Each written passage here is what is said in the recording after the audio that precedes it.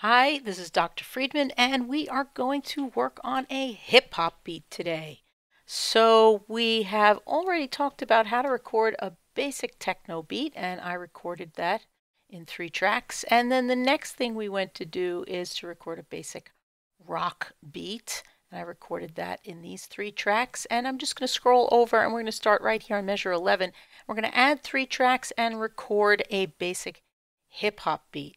So let's take a look at what the hip hop beat looks like in standard music notation. And here it is.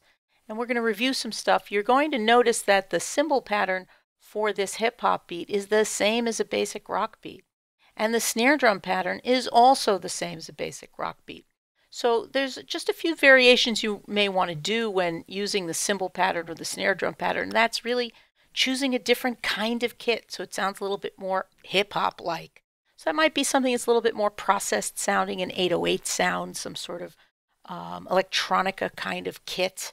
It's kind of up to you. Contemporary hip hop has many, many different kinds of variations to it.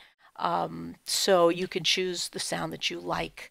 The cymbal patterns in hip hop is almost always hi-hat, closed hi-hat patterns. So you can decide on that for yourself. So let's just take a look at some of the possibilities, and then we're going to review the bass drum pattern. If you need to review and find out more about how to record the cymbal pattern and the snare drum pattern, go look at the videos up in the rock beat so that you can see the bass drum pattern is just here a variation of some of the things that we did in the rock beat pattern. And we'll go into that in more detail. All right, let's add a new track in Soundation. Oh, okay, let's add a new track in Soundtrap. You choose a drum beat, and let's see, you could choose the vanilla, why not? Let's see what that sounds like. The instrument here on the keyboard, the closed hi-hat is the number 8 on the keyboard. That's actually an open hi-hat, and U is a closed hi-hat. If you want to explore some other instruments, you can try that. Feel free. Some of the machine, I don't know, old school tape, why not? Let's see what that is. Kind of nice. Let's figure that out. We'll use that for now. So that's just for the hi-hat there. We can also look and see what the snare drum pattern is for what does pop and snap sound like. There's that. You might like that. The X is what's called a rim click. It's completely up to you. You can mix and match and see what's available to you. So the hi-hat patterns might be closed hi-hat and or the snare drum, just like that. So choose the drum kit of your choice for hi-hat and snare drum. All right, let's take a look at what we can do here for a bass drum line. That's the variation. And let's see what this sounds like. Not too bad. It's getting a little bit 8080. We like that. Sounds good like an 808. Okay, let's take a look at the bass drum pattern here in the standard notation. Let's find out what's going on. Well, we have here, let's see, beat 1.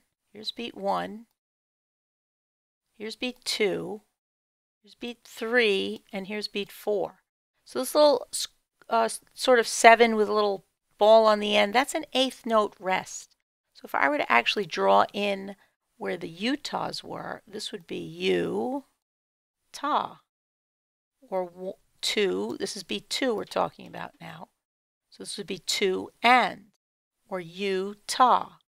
And here would be 3 and. Or with rhythm states, we say U-ta. And this is a quarter note rest, which is main. So this is beat 1. I'll put the beats in so you can see that in a different color. Beat 1, beat 2, beat 3, beat 4. So this is where the click goes on the beats. 1, 2, and 3, and 4. That's what we're playing on. Or main, U-ta, U-ta, main. So let me play that for you in Soundtrap so that you can hear it while we look along. So this would be this. Main, Utah, Utah, rest. 2 and 4.